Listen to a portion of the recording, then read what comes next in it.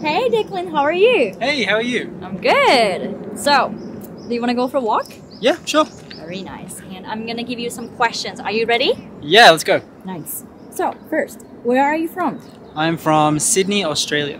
Very cool. And how old are you? I'm 25 years old. 25. Nice. And have you ever lived overseas? Yeah, I live overseas right now. I live in Japan. Very good. What languages can you speak? I can speak Japanese, English, and I'm learning Korean as well. Oh, nice. Why did you decide to learn Japanese? I studied Japanese when I was in university. It was my major. Oh, it was your major. Very nice. When did you become so fluent? When did I become fluent? Maybe when I came to Japan to study abroad. And how long did it take for you to become bilingual?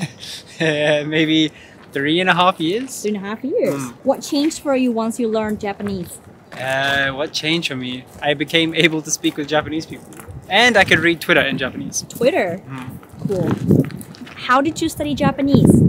How did I study Japanese? I read a lot of Twitter and I watched a lot of YouTube. Okay. In Japanese. You're heavy on Twitter, nice. What was the biggest difference maker?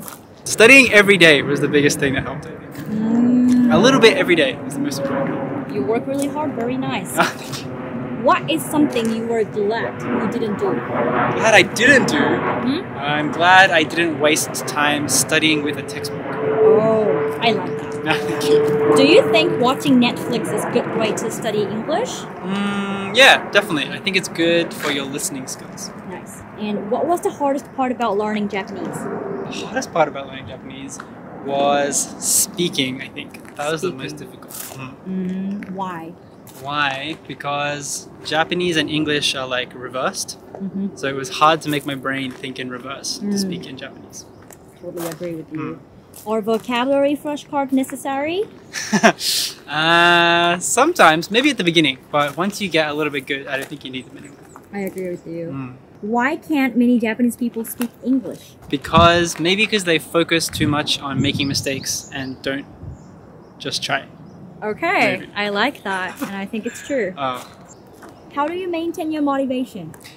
Oh, that's a good question. I like speaking to someone new every day, even if it's just the person working at 7-Eleven. I like that. What do you do when you lose your motivation? Well, what do I do when I lose motivation?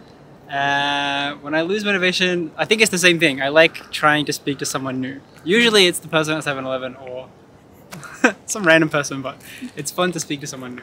Okay, you really like 7-Eleven, I like that. Alright, I'm gonna ask you some specific questions about learning Japanese back in the office. Okay. Alright, Declan, are you ready for the rest of the questions? Yeah, sure, let's go. Alright, so what kind of person should learn English? The kind of person that wants to go overseas maybe should learn English. Nice. What is the best way to improve your English speaking? The best way is to just speak and speak and speak and speak. Nice. What is a Japanese word you learned recently? Japanese word that I learned recently? Arariritsu. Alright. How do you learn the meaning of word that you don't know? I look it up online, usually. Okay. And how do you memorize new words? Use it on Twitter. Twitter. Write a tweet about it. Are dictionaries necessary? A dictionary is necessary. If you're the kind of person that likes dictionaries, maybe. But I don't use dictionaries very often. Okay. Should I memorize vocabulary or learn grammar first? Do both at the same time. But don't worry too much about either. When's the best opportunity to learn new vocabulary? Yeah, the best opportunity when you're hanging out with your friends that speak English. Very nice. Do you think grammar is important when speaking? No, not very much. Why do you think so? Because I think even if you make a mistake with grammar, the other person will understand what you mean. Okay. Do you think the listener really cares about grammar? No, not at all. Oh, that's good to know. How do you improve your pronunciation? Yeah, good question. Maybe listen and repeat as many times as you can. But pronunciation isn't that important as well. Okay. If someone is not confident in their English pronunciation, where should they start from? Yeah, repeat, repeat, repeat, repeat. I like that. Who are some Japanese celebrities with good English? Oh, Japanese celebrities with good English. Degawa Tetsuro-san. Oh, okay. I like that. Next question. Can you learn English by yourself in Japan without studying abroad? Yes, definitely. I think there are a lot of people that have learned English without studying abroad. Good to know. Should people learn English in language schools? If they prefer speaking with other students, maybe. But if they want to learn by themselves, then there's no need to learn at a language school, I think. Interesting. Do you have any recommendations for English TV shows? English TV shows? My favorite English TV show is Seinfeld. It's kind of old, but it's really funny. Okay. Are there any contents related to English that you're into right now? Any English contents? I really like listening to podcasts.